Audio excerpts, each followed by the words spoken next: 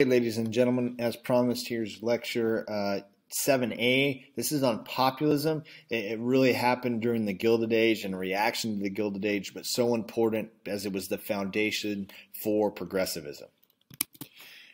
Okay, the big cause of this was the Gilded Age, and it's really the populist movement was in the rural areas west of the Mississippi in the South, where farming was the huge deal. And it revolved around industrialization, specifically the railroads, colliding with the farmers. To get with the new inventions of technology for farmers to get these, they needed the railroad. They would usually mortgage their land if they had land to buy these things, and thus expected crops to pay that back. But money was short in supply, and we'll talk about that. And really, because we were on the gold standard. Okay, so money was backed by gold.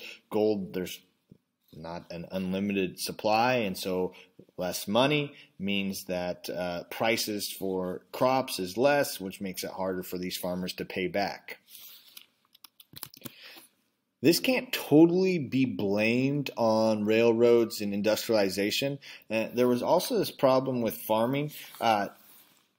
The price of farm products declined as there was more farmers. For instance, cotton during the Civil War, European countries looked elsewhere, India for cotton, and so there was a saturation in the market of this. And so the price of these products declined, yet that means that farmers' earnings decline, which means they can't pay back these loans, and then banks are going to lend less and less money to these farmers because they don't get their money back. And so it's this idea, and farmers are looking at people to blame, and it's these railroads. And there's not a whole lot of competition amongst railroads to set prices lower for transportation of these goods. And so it's the easy person to blame. And so big business, banking is going to be where the farmers' biggest concerns are. Okay, so and it started, and it was a grassroots movement. One of the reasons it wasn't super successful at the federal level, but at the local level, we got the Granges. We've seen Granges, and you've probably driven past ones in this area.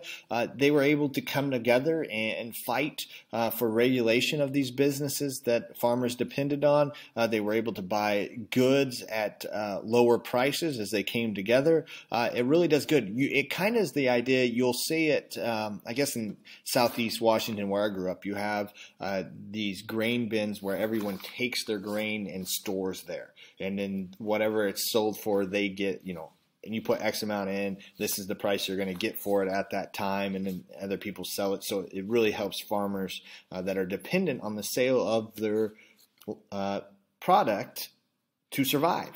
And so this goes from the idea of the Grange to the farmers' alliances. It should be known that blacks weren't allowed to be a part of many of these farmers' alliances, especially in the South, so they made their own. The Colored Farmers Alliance we'll see during this time, and they were fighting for women's rights, which won popularity.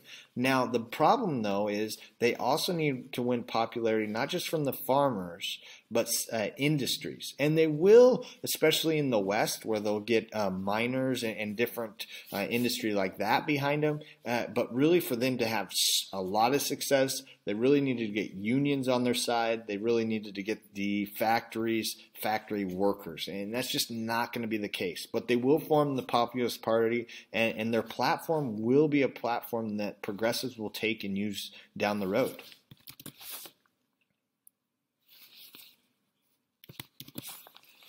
There will be some reactions to this, and we need to know these because these kind of build into the progressive movement. You get the Interstate Commerce Commission, basically able to regulate aspects of interstate commerce, which are the railroads, okay, going from state to state. So it will help control prices, help farmers out there. You also get the Sherman Antitrust Act, which will prohibit monopolies, but they're not enforced. Both are ineffectively enforced, which makes them inefficient to really, really help and get a lot of things done. But it is a step in the right direction, or as we'd say, progress.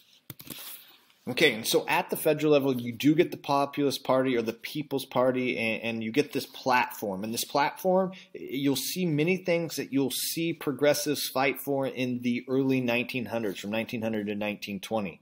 Okay, and so they want women's suffrage, a direct election of U.S. senators, the idea of a secret ballot, term limits in Congress. They want government ownership of railroads and telephone companies to control those prices, okay, to help farmers out, an income tax, initiatives and referendums to really let the people have a voice. And they were also nativist in ways. They wanted restrictions on undesirable immigration. They felt taking their jobs. This party will continually to grow in 1892 and really hit the high point in the midterm elections of 1894, and then basically become a part of the Democratic Party in 1896. As you can see in the presidential election of 1892, where we have Cleveland who will win the election, you do see a growth in the populist movement. And this will continue to grow because of the Panic of 1893. But in the election of 1892, you get Grover Cleveland winning. Now, he's one of the only presidents to win not back-to-back terms. He comes into the office. Small fact about him is that he married in the White House, only president to marry in the White House, a woman who was 21 years old, 27 years younger than him. Okay, but he wins, and what he doesn't do is he doesn't handle the Panic of 1893 very well.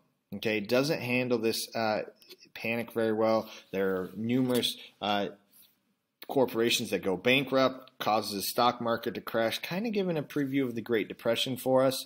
And a lot of this, these overextended investments, making banks fail. Banks failed, and they ask for their money back, okay, or trying to get those loans back. Unemployment is huge, and the federal government does nothing. This gives a lot of credibility to the Populist Party. And this is a great picture, the debt on these laborers, the mortgages, having to sell their house, okay? Here lies prosperity, enslaved in 1863, stabbed in the back in 1873, and assassinated in 1893, okay? Talking about those depressions, recessions during that time, okay? And one of the sayings during this time, when the banker says he's broke and the merchant's up in smoke, they forgot that it's the farmer who feeds them all. It would put them to the test if the farmer took a rest. They know that it's the farmer that feeds them all. This idea that we cannot go on without the farmer, the backbone of the United States. With the Depression of 1893, you get an interesting movement, okay, that helps this populist movement, and it's the Coxey's Army, okay? They marched to Washington, D.C. They basically wanted the government to pay the unemployed by putting them to work, basically, and an early idea of welfare. Coxey, who leads it, marches to Washington, D.C., He's arrested before he gives this speech, but it gives you a good idea of where people are. They want the government to do something. They want the government to help. They want the government to help the small person, the farmer, the factory worker. Okay? And so this will be a rise in the Populist Party. Now, with this rise, you get the election of 1896, and one of the big issues will be, should we stay on the gold standard? Now, this is something that's not new to America, but it will be heavily seen at this time. And so you get big business wanting to stay on gold, okay? Staying on gold results in less money. It's more stable, okay? It allows for us to be stable in international trade. It makes the value of the dollar high. It keeps prices for goods low. Okay, and so this is important. Farmers and those people who take out loans want more money. And by doing this, because gold, remember, there's not unlimited. There's a limited amount of gold. The silverites, or people who wanted to use other precious metals, specifically silver, wanted more of this. This would increase money supply. With more money supply, the value of the dollar drops, although your loan is still equals the same, but the value drops. There's more money, which is inflation, which causes prices to rise. So farmers would get more money for their crops, meaning they'd have more in their pockets. They could pay back those loans that are set at a certain dollar amount. Okay, and so this is something that the Populist Party really wants. And in the election of 1896, it will become a huge thing. And the gentleman running is William Jennings Bryan. You might know him from our imperialism talks. He's going to run 3 elections as president. He's going to lose them all. He's going to run as the Populist Party, but he's going to be a Democrat. And understand that he goes to the Democratic convention. The Populist Party knows that they won't be able to win without being on a major ticket. Okay, and so this allows him to do this. And he gives this famous speech, this cross of gold speech at the Democratic convention to really solidify him as the candidate for that election. And it kind of a line in it, and you got to imagine him standing up there and acting this way. They tell us that the great cities are in favor of the gold standard. We reply that our great cities rest upon our broad and great prairies. Burn down our cities and leave our farms, and your cities will spring up again as if by magic. But destroy our farms, and the grass will grow in the streets of every city of the country. You shall not, and you got to imagine him standing in front of everyone in the Democrat. You shall not press down the brow of labor, this crown of thorns. You shall not crucify mankind upon a cross of gold.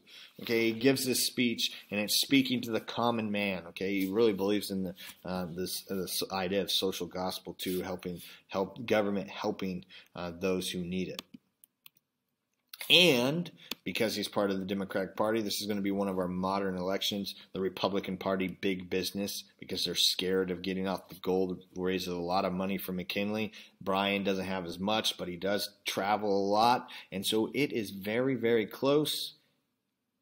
Popular vote, not the electoral vote. And McKinley, will win. Okay, and so that will effectively end the Populist Party. So both the Democrats and Populists nominated him as president.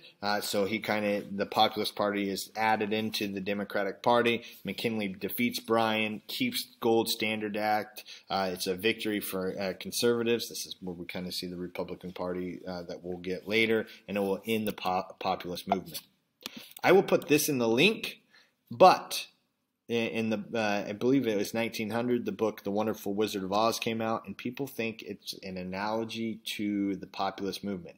They see the Wizard of Oz ounces, the Wizard of Oz in the green city, Emerald City, all green, money, okay, big business, Wizard of Oz, McKinley, who won the Yellow Brick Road gold standard into the Emerald City.